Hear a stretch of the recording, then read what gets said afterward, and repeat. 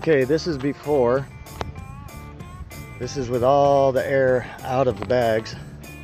As you can see, it's got quite a sag to it. So I'm also going to try it with the extended drawbar on it and see if that transfers some of the load back further. But I'm going to air the airbags back up and see how much of a difference it makes.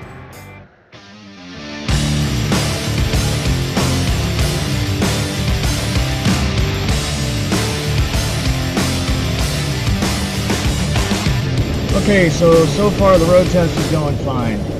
The Jeep handles a lot better than it did when we first picked it up. The front end's not floating, so therefore more contact on the road with the front wheels, the better it handles. Pretty much it rides with the trailer on like it does stock, so no complaints whatsoever. I'm gonna try and go over some good bumps and see how it feels and basically go from there.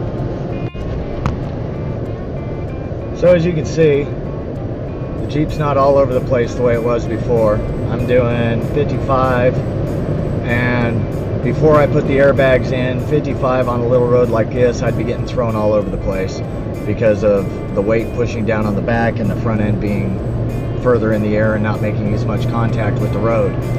So now with the airlift coil spring airbags in there, the Jeep's riding like it's supposed to. And okay, so here it is after.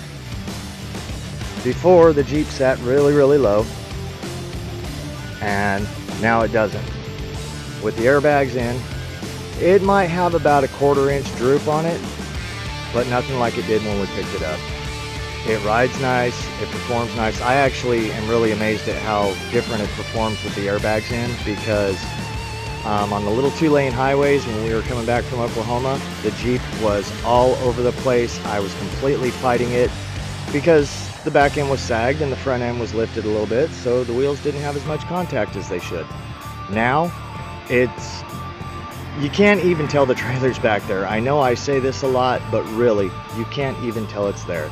So, the Universal Airlift 1000s have rectified the problem.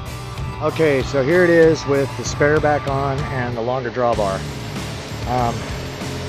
I put the longer drawbar on because with the spare on, you can see it's pretty tight. I did order a new DV8 spare tire carrier that's supposed to lift it up higher and out of the way. So once that gets here, I'll put that on. Really doesn't look much different. It might be a 1/2 inch lower in the back than without the trailer. But all in all, I'm speaking loud because that JL fan, insanely loud. But all in all, it looks like it works. So I think I'm going to continue to run the longer drawbar and see how it goes. So there you have it. Okay, so with the longer hitch on there, it actually handles even better. So I'm going to leave that on and roll with that for now.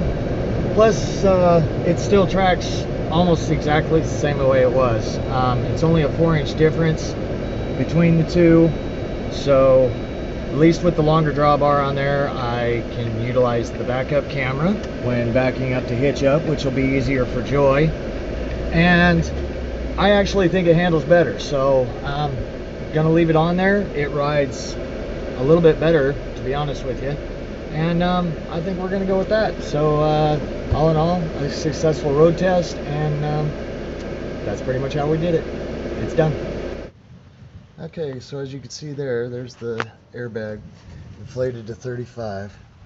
Now what I did is I ran the air lines, I don't know if you can see them, I ran it up over here, ran it up in through here, and then it comes around, and I put it into this spot here. The reason I wanted it here is because on the back of the bumper, there's really not any spot for it. I mean, I could have mounted it under here, but that could catch a rock, that could catch anything. So I figured right here would be a very good spot for it.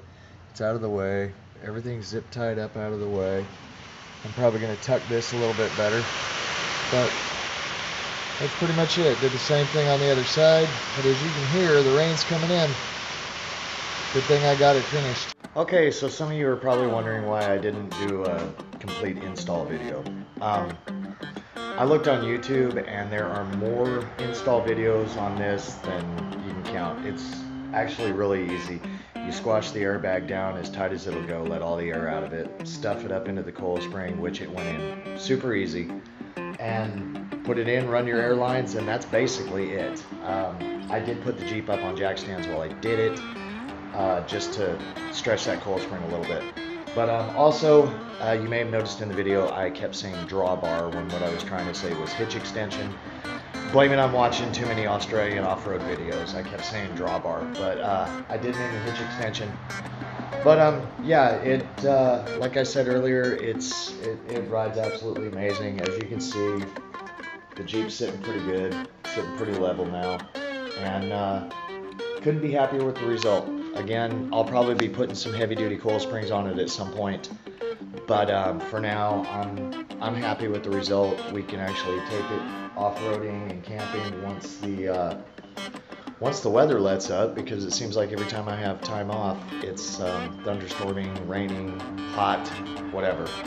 But yeah, we're very happy with it. So stay tuned and thanks for watching.